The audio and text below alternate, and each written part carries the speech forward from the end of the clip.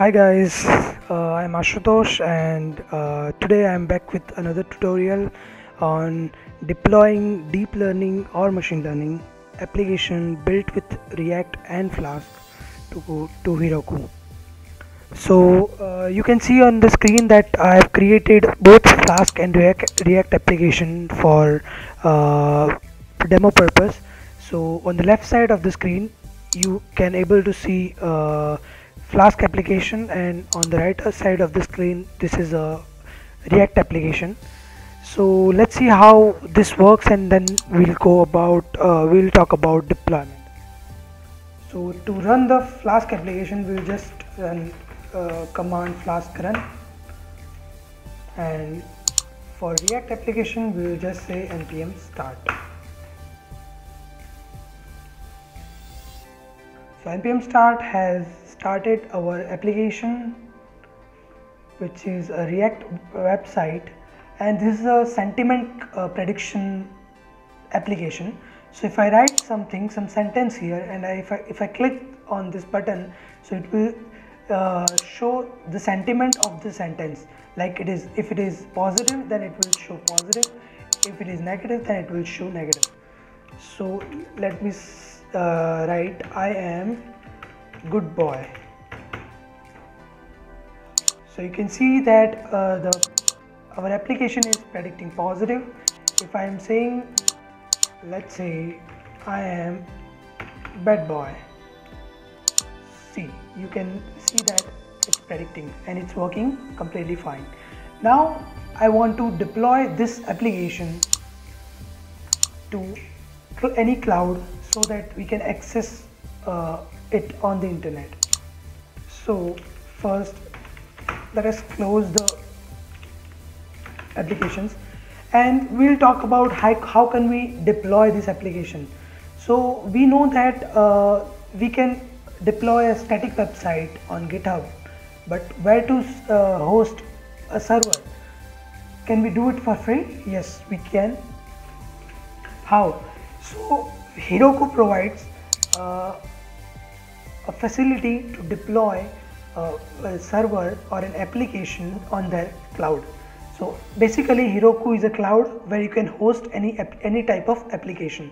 So if I create an application here, I can host my Flask app here on Heroku, and we know that we can deploy the website on GitHub. So what we'll do here is we'll deploy our server side, means the Flask app, on Heroku, and we'll deploy our client side, means the React website, on GitHub. So first let me deploy my server-side application, which is Flask, on Heroku first. So what we'll do is, first we have to go to heroku.com and dashboard.heroku.com. If you have not already registered, sign in for free, and it won't ask for credit card or debit card details. Generally many websites ask for that, but this does not ask for that. Then you can go and you can create a new application.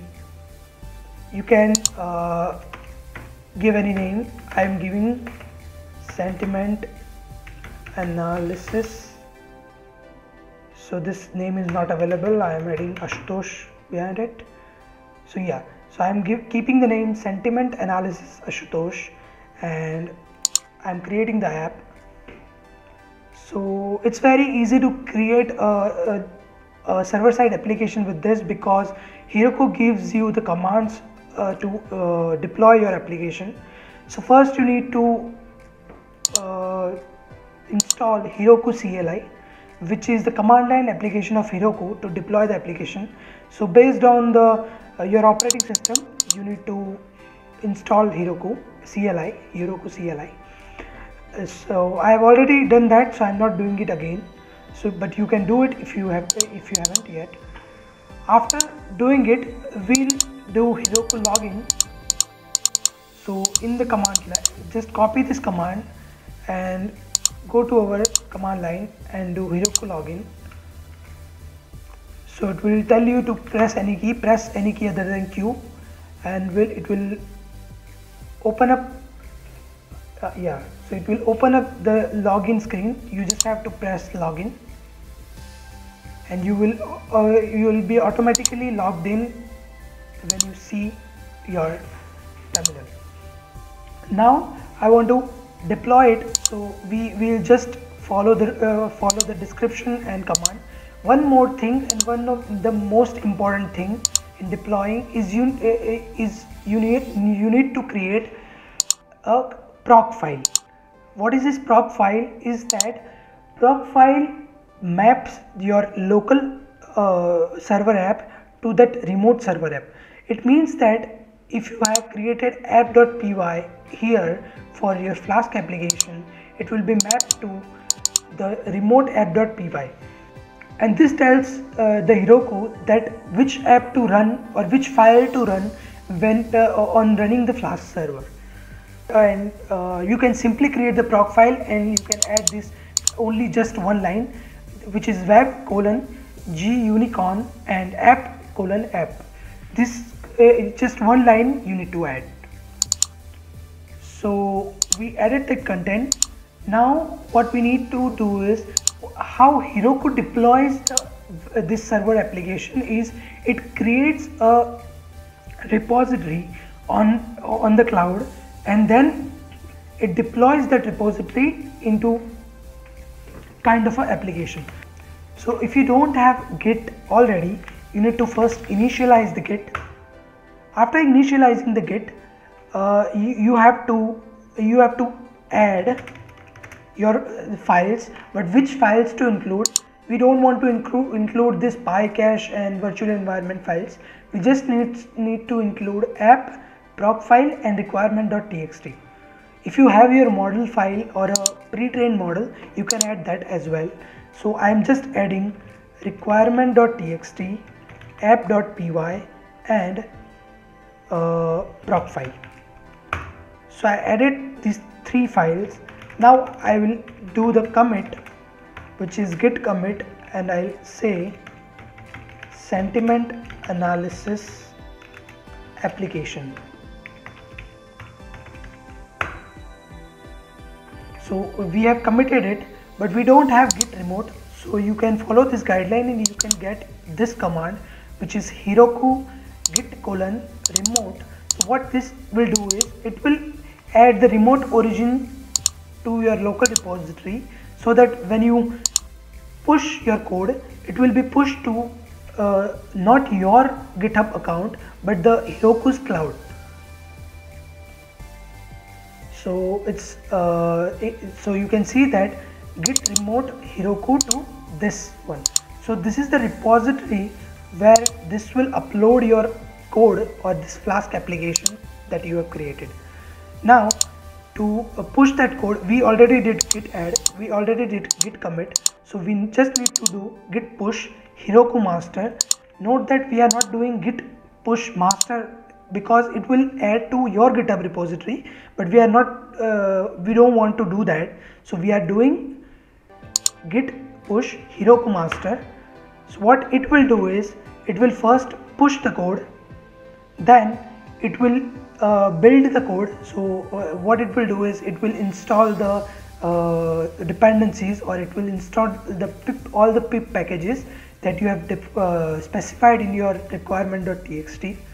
You can see here it is doing the same. So now you can see that our application is deployed to Heroku. And what if you want to see your application? So what if you want to check that your application is working or not? So on the default route, I have defined this JSONify response. So if I access the URL of the application, I should be able to see, or if I should be able to get this response. So where is the how can I get the URL for that application, the deployed Flask server application? So you can go to settings, you can go to the below, and you can get this URL right here. So it is sentiment analysis Ashutosh, which is the application name .herokuapp.com. If you click on this application, it will open up into the next tab, and you can see the response that we have created here. Now the second part is to deploy our React website, but actually I have already made that video to deploy React website on GitHub pages.